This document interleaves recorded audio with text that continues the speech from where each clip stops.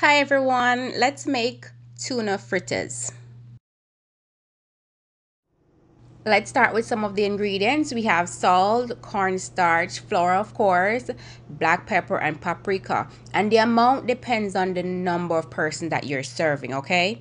So here we're using 1 cup of flour, which is enough for me of course. Let's open a can of bumblebee tuna. And of course I should have used the can opener, but too late now. Now we're gonna start to mix the dry ingredients, which is a pinch of salt, some cornstarch. We're gonna add some black pepper, also paprika, and I'm also gonna add crushed peppers because I like to have crushed peppers in there as well.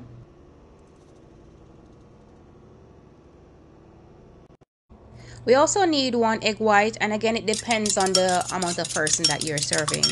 So for me, 1 egg white is enough, and then we just whisk it.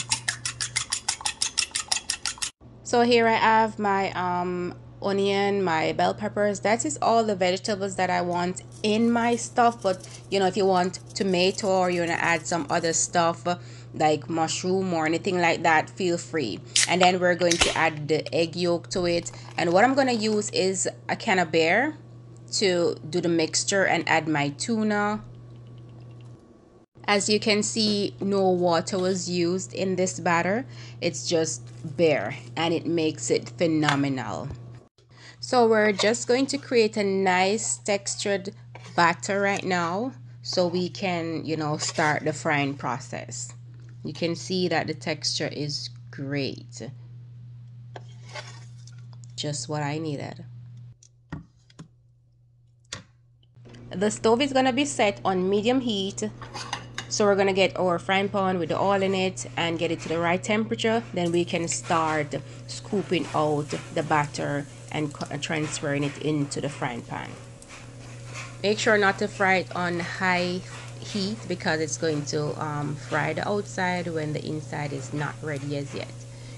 So here we have, I'm gonna be turning it for the first time on the next side. I mean, it's not brown as I wanted, so I'm going to turn it again until I get the nice texture and the look. And here it is. I'm actually done preparing it, and serve it with whatever you want to serve it with. Right here I'm just going to have a beer. All right, thank you for watching. Bye.